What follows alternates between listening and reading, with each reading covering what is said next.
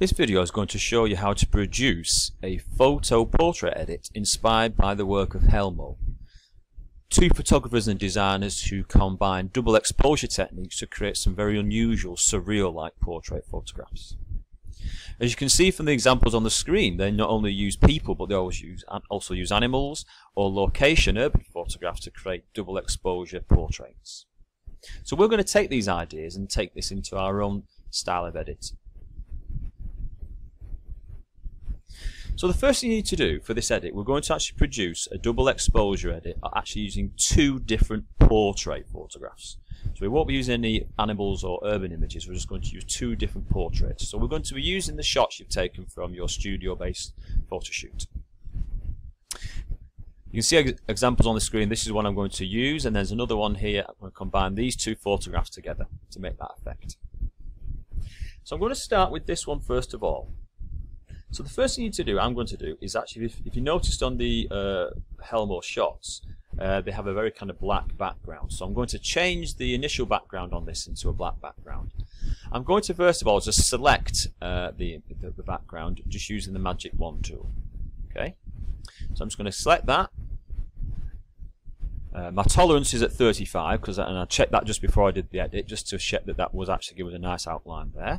So you always check your tolerance on your magic wand tool so you get a nice outline there.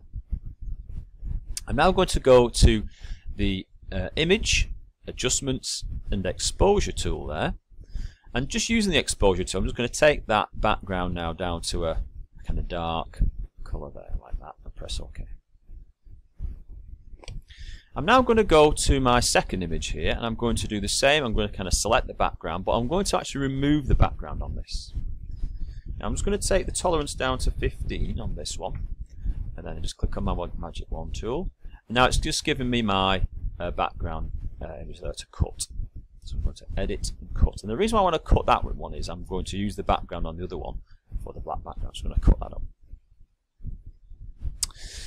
Now, the next thing you'll notice is that on the Helmo work, you've got these colourful tints. Okay, these kind of blue and reds or the purple and green. So we're going to create that effect now on the separate images first of all.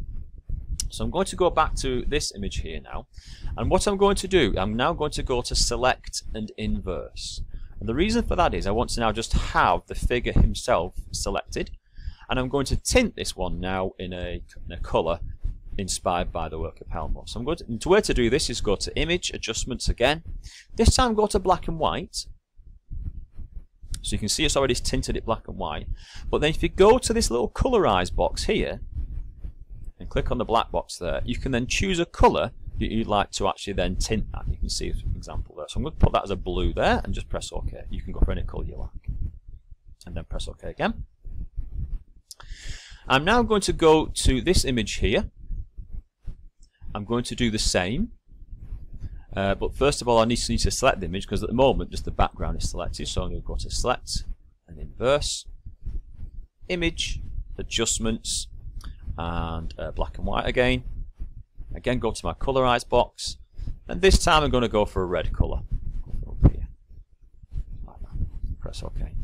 Press OK. Whilst I've got this person now selected, I can now go to edit and copy.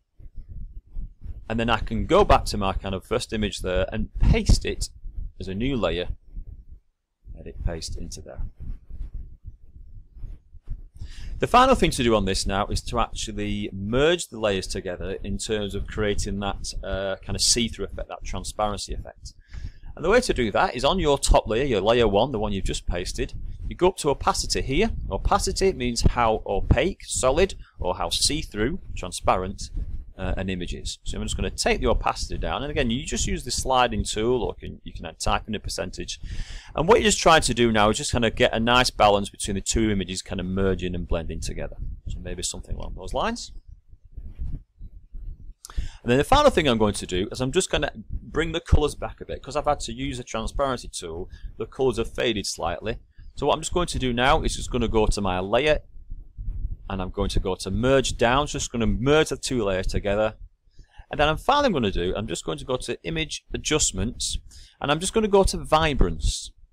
And what this allows me to do is just kind of bring the colours back a little bit, just take those up a bit, maybe bring the saturation up a bit as well, just to bring a bit more life back to those. And then press OK.